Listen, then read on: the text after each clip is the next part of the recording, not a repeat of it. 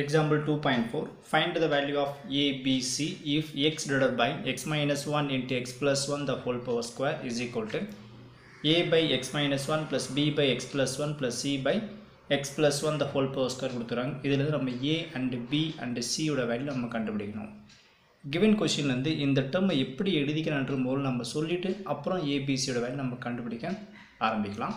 இது partial fraction பார்த்தீங்கன்னா இது செகண்ட் டைப். இது எப்படி செகண்ட் டைப் பார்த்தீங்கன்னா இதுக்கு முன்னாடி எக்ஸாம்ஸ் எல்லாம் அப்சர்வ் பண்ணி பார்த்தீங்கன்னா மேலே ஹோல் பவர் ஸ்கொயர் இருக்காது. பட் இதில் பாருங்கள் ஹோல் பவர் ஸ்கொயர் இருக்குது. அப்போ ஹோல் பவர் ஸ்கொயர் இருந்தால் இது டைப் 2 இது மட்டும் இல்லாமல் இருந்துச்சுன்னா இது a by x minus 1 plus b by x plus 1 entry பண்ணிக்கலாம்.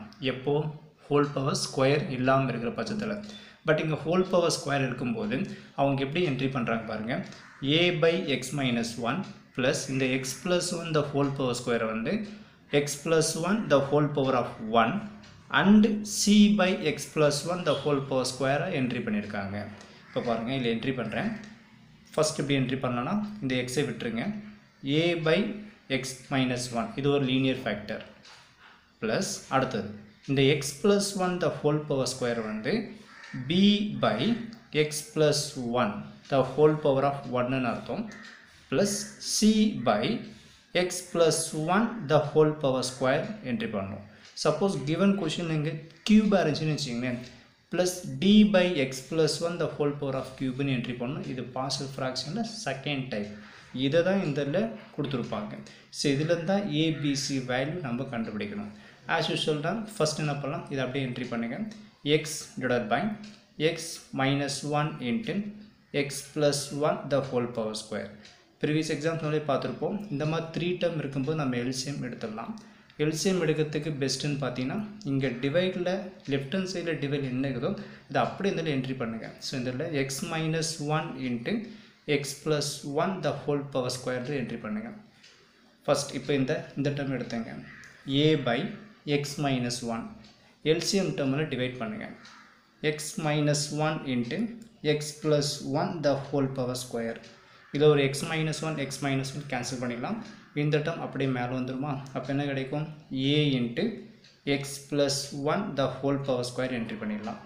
அடுத்தது இந்த டேர்ம் எடுத்துங்க. b divide by X plus 1 LCM டேர்மால் divide பண்ணுங்கள்.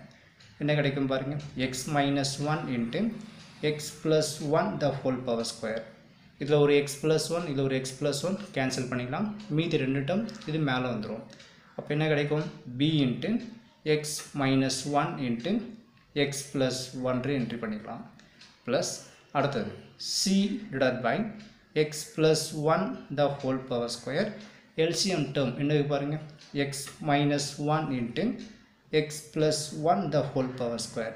ஸோ இந்த term நமக்கு கேன்சல் ஆகிடும். மீதி term இப்படி மேலே வந்துடும். So plus c divided by x minus 1 entry பண்ணிடலாம். என்ட்ரி பண்ணி பின்னால் ஆஸ் யூஷுவல் தான் ரெண்டுத்தையும் கம்பேர் பண்ணுறப்போ டினாமினேட்டர் இதில் டினாமினேட்டர் ரெண்டுமே கேன்சல் ஆகிடும். ரிமைனிங் டேர்ம் என்ன இருக்குன்னு பாருங்கள். இது அப்படியே என்ட்ரி பண்ணுங்கள். X is equal to A into X plus 1 the whole power square plus B into X minus 1 into X plus 1 plus C into X minus 1. நம்மளோட எய்ம் என்னது இந்த இதில் ஏபிசின்றது 3 வேல்யூ கண்டுபிடிக்கிறது தான். எக்ஸுக்கு என்னென்ன பாசிபிள் வேல்யூன்னு பாருங்கள். இங்கே மைனஸ் 1 இருக்குது. மைனஸ் 1க்கு ஆப்போசிட் சிம்பிள் ப்ளஸ் 1. அப்போ ப்ளஸ் 1 வச்சு போடும்போது ஒரு ஆன்சர் கிடைக்கும். அதே மாதிரி இங்கே ப்ளஸ் 1 இருக்குதா? அப்போ அதுக்கு ஆப்போசிட் சிம்பிள் மைனஸ் 1. அப்போ மைனஸ் 1 வச்சு போடும்போது ஒரு ஆன்சர் நம்ம கிடைக்கும். இப்போ 1 by 1 நம்ம பார்க்கலாம். First put X is equal to plus 1க்கு ஆப்போசிட் சிம்பிள் மைனஸ் 1 இதில் என்ட்ரி பண்ணிவிடுங்க. இந்த எக்ஸ்பிரஷனில் எங்கே எக்ஸ் இருக்கோ அங்கெல்லாம் மைனஸ் 1 என்ட்ரி பண்ணுறேன். So minus 1 is equal to a of xக்கு value minus 1 minus 1 plus 1 0 square பண்ணால் நமக்கு 0 தான் வரும். Plus b of xக்கு value minus 1 இங்கே வேல்யூ வரும் மைனஸ் 2ன்னு வரும். எக்ஸுக்கு வேல்யூ மைனஸ் 1 கொடுத்தா மைனஸ் 1 மைனஸ் 2. பட் இங்கே எக்ஸுக்கு நம்ம வேல்யூ மைனஸ் 1 கொடுக்கும்போது மைனஸ் 1 ப்ளஸ் 1 0 எனிதிங் 0 ஆகிடும். அதான் இங்கே 0 என்ட்ரி பண்ணிக்கலாம். Plus c of xக்கு value minus 1 நமக்கு மைனஸ் 2ன்னு வந்துடும். இப்போ இதுலேருந்து பார்த்தீங்கன்னா minus 1 is equal to a into 0 0 b into 0 0 ரெண்டுத்தையும் விட்டுடலாம். இது ரெண்டுத்தையும் மல்டிப்ளை பண்ணுங்கள். minus 2 into c minus 2cன்னு வரும். இதில் நமக்கு c உட வேல்யூ தேவைப்படுறதுனால இந்த multiple of minus 2 equal to இப்படி டிவைடில் வந்துடும். இதிலேருந்து c is equal to minus 1 divided by minus 2. இதிலேருந்து minus minus cancel. இதிலேருந்து c is equal to 1 by 2 நமக்கு கிடைச்சி மொத்தம் 3 ஆன்சரில் ஒரு ஆன்சர் எடுத்தாச்சு. ரிமைனிங் நம்ம என்ன தேவை a and b ஓட வேல்யூ தேவைப்படுது. நெக்ஸ்ட் இதிலேருந்து put x is equal to வேறு எந்த வேல்யூ கொடுக்க முடியும் பாருங்கள். -1 கொடுத்தாச்சு. அடுத்தது -1க்கு ஆப்போசிட் சிம்பிள் +1. ஸோ போல் +1 நம்ம கொடுக்கலாம். x is equal to 1 என்று இந்த எக்ஸ்பிரஷன் என்ட்ரி பண்ணுங்கள். அப்ளை பண்ணுறப்போ 1 is equal to a of xக்கு value 1 1 plus 1 2 2 square பண்ண நமக்கு 4 வந்துடும் plus b of xக்கு value 1 apply பண்ணுறோம் 1 minus 1 0 0 anything 0 ஏன்னா ரெண்டுமே மல்டிப்ளிகேஷன் இருக்குது. அப்போ இதில் b into 0 என்ட்ரி பண்ணலாம் plus c of xக்கு value 1 1 minus 1 0 c into 0ன்னு கிடைக்கும். இப்போ இதுலேருந்து பாருங்கள் 1 is equal to 4 into a 4n வந்துடும். இதுவும் 0 இதுவும் 0. இதுலேருந்து a is equal to நமக்கு a ஓட வேல்யூ வேணும்னா இந்த மல்டிபிள் ஆஃப் 4 ஈக்குவல் டு வெளியே இருந்து divide. So a is equal to 1/4 entry பண்ணிடலாம். இப்போ நமக்கு தேவையான a ஓட ஆன்சர் வந்தாச்சு. நெக்ஸ்ட் என்ன தேவைப்படுது நமக்கு b ஓட வேல்யூ தேவைப்படுது. அடுத்தபடியே இந்த இடத்துல எக்ஸுக்கு வேறு ஏதாவது வேல்யூ கொடுத்து நம்மளால் 0 பண்ண முடியுமான்னு பார்த்தீங்கன்னா கண்டிப்பாக நமக்கு வேறு எந்த பாசிபிளும் கிடையாது. ஏன்னா இருந்த ஒரு பாசிபிள் +1 ஆப்போசிட் சிம்பிள் -1 அதை அப்ளை பண்ணி ஒரு ஆன்சர் எடுத்துன்னு வந்தோம். இங்கே -1க்கு ஆப்போசிட் சிம்பிள் +1 ஸோ அதை அப்ளை பண்ணி ஒரு ஆன்சர் எடுத்துன்னு வந்தோம். வேறு எந்த ஆப்ஷனும் வரல திருப்பி அதான் வருது. பட் இருந்தாலும் நமக்கு என்ன தேவைப்படுது b ஓட வேல்யூ தேவைப்படுது. இந்த இடத்துல b ஓட வேல்யூ கண்டுபிடிக்கிறதுக்கு இந்த இடத்துல ஈக்குவேட்டிங் த கோஷன்ட் ஆஃப் எந்த டேர்மோட ஆன்சர் வரலையோ அதோட மல்டிபிள் ஆஃப் எக்ஸை மல்டிப்ளை பண்ணுங்கள். நம்ம ஈஸியாக b ஆன்சர் எடுத்து வந்துடலாம். அதாவது இந்த இடத்துல எந்த ஆன்சர் வரல b ஆன்சர் வரல. பிக்கு பக்கத்தில் எத்தனை மல்டிபிள் ஆஃப் எக்ஸுன்னு பாருங்கள். இங்கே ஒரு எக்ஸு இங்கே ஒரு எக்ஸ் இன்ட்டு எக்ஸ் என்னது x².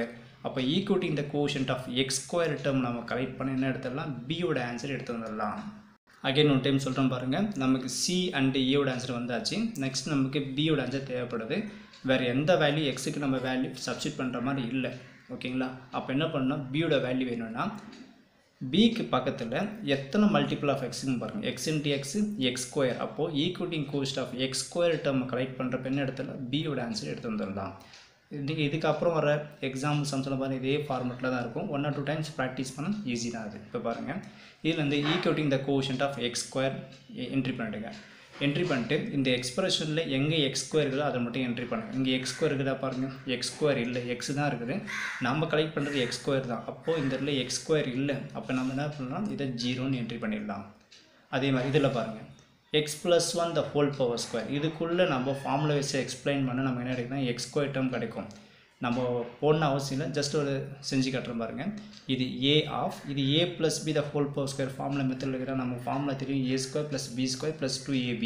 அந்த ஃபார்முலா வைஸை அப்ளை பண்ணுறப்ப என்ன கிடைக்கும் x² வரும் +1 வரும் +2xன்னு வரும். ஃபார்முலா வைஸை எக்ஸ்பிளைன் பண்ணி இது வரும். பட் இந்த ஃபார்முலா வைஸை அப்ளை பண்ண டேர்ம் அப்சர்வ் பண்ணி பாருங்கள். x² இருக்குதா? அப்போ x² இருக்கிறதுனால வெளியே என்ன இருக்குது a தான். அப்போது x² கோஷன் என்ன பண்ணால் a நம்ம என்ட்ரி பண்ணிடலாம். ஸோ இந்த இடத்துல ஏன்னு என்ட்ரி பண்ணிடலாம். இதை நீங்கள் போட்டு தான் செய்யணும் அவசியம் இல்லை. ஜஸ்ட் நம்ம மேனுவலாக பார்த்து நமக்கே தெரியும். இதை ஃபார்முலா வைஸ் எக்ஸ்பிளைன் பண்ணால் x² வரும். நம்ம x² டேர்மை கலெக்ட் பண்ணுறதுனால x² கோஷன்ட் என்ன இருக்குதோ அதை நான் ஏன்னு என்ட்ரி பண்ணிட்டேன். அடுத்தது ப்ளஸ் இங்கே பாருங்கள் பியில் x minus 1 into x plus 1 x into x என்னது x². x² கோஷன் என்னது b-ஆ? ஸோ இந்த b-ன்னு என்ட்ரி பண்ணுங்கள். அடுத்து இதில் வருமான கண்டிப்பாக வராது. நம்ம கலெக்ட் பண்ணுறது என்னென்னா x² டேர்ம் தான் கலெக்ட் பண்ணுறோம். இதில் x² கிடையாது. இதுலேருந்து பார்த்தீங்கன்னா 0 is equal to a plus b கிடச்சிருக்கு. இதுலேருந்து ஆன்சர் நம்ம குயிக்காக வந்துடும். 0 is equal to ஏவோட ஆன்சர் என்னது 1/4. ஸோ இங்கே 1/4 என்ட்ரி பண்ணுங்கள் ப்ளஸ் b. இதுலேருந்து b is equal to -1/4 வந்துடும். எப்படி நமக்கு பியோட வேல்யூ வேணும்னா இந்த +1/4 ஈக்குவல் டு வெளியே வரும்போது -1/4. ஸோ இதுலேருந்து நமக்கு தேவையான ஏபிசின்றது 3 வேல்யூ கண்டுபிடிச்சிட்டோம். இதை எடுத்தும் போயிட்டு நம்ம இதில் என்ட்ரி பண்ணுறப்போ சம்மோட ஆன்சர் கம்ப்ளீட் ஆகிடும். ஸோ அவங்க இதான் கேட்குறாங்க ஏபிசியோட வேல்யூ தான். ஸோ நம்ம இந்த இடத்துல சப்ஸ்டிட் பண்ண அவசியம் இல்லை. கேட்குற கொஷின் என்னன்னா ஃபைண்ட் ஏபிசி தான். ஸோ நமக்கு தேவையான ஏபிசி வேல்யூ ஃபைண்ட் அவுட் பண்ணிட்டோம். நீங்கள் விருப்பப்பட்டால் இதில் சப்ஸ்டிட் பண்ணவும் தப்பு கிடையாது. ஸோ சப்ஸ்டிட் பண்ணுறதும் சப்ஸ்டிட் பண்ணாது அது உங்களோட சாய்ஸ். ஏன்னா இந்த சம பொறுத்துக்கு அவங்க கேட்குறது ஒன்லி ஏபிசி தான். ஸோ நம்ம ஏபிசி வேல்யூ 3மே கண்டுபிடிச்சதுனால இதோட ஸ்டாப் பண்ணிக்கலாம்.